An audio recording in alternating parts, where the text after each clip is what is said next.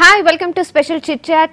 ఒకప్పటి అందాల కథానాయిక ఎవర్ గ్రీన్ సహజ నటి మన జయసుధ గారి గారాల పట్టి శ్రేయాన్ బస్తీ సినిమాతో తెలుగు ప్రేక్షకులు పరిచయం అవుతున్నాడు. మరి ఆ సినిమా విశేషాలు ఏంటో వారి మాటల్లోనే తెలుసుకుందాం. సో అందరూ కొత్త వాళ్ళు చేస్తున్నారు. It's first film as a new comer.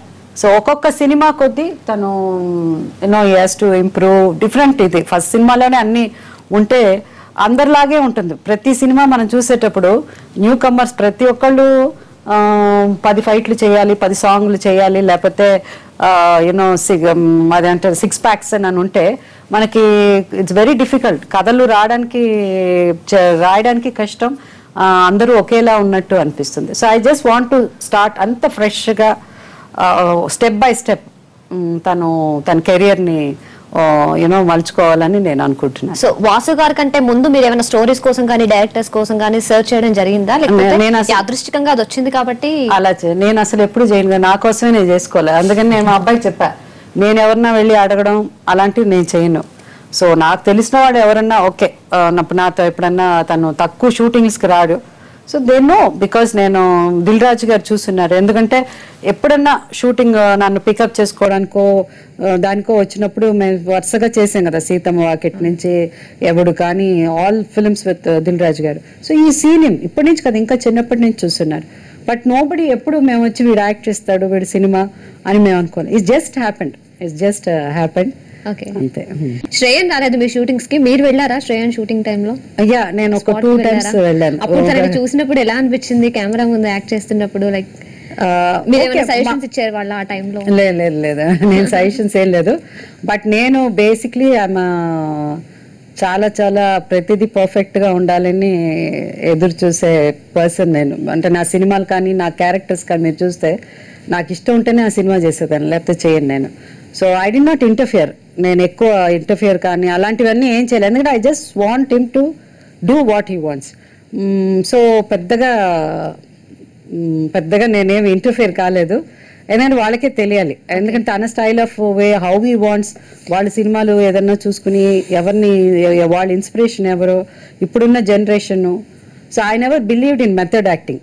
So method acting అన్నది లేదు నాకు. ఎప్పుడు న్యాచురల్గా నాకు ఏది వస్తే నేను ఆ క్యారెక్టర్గా మారడానికి ట్రై చేసేదాన్ని.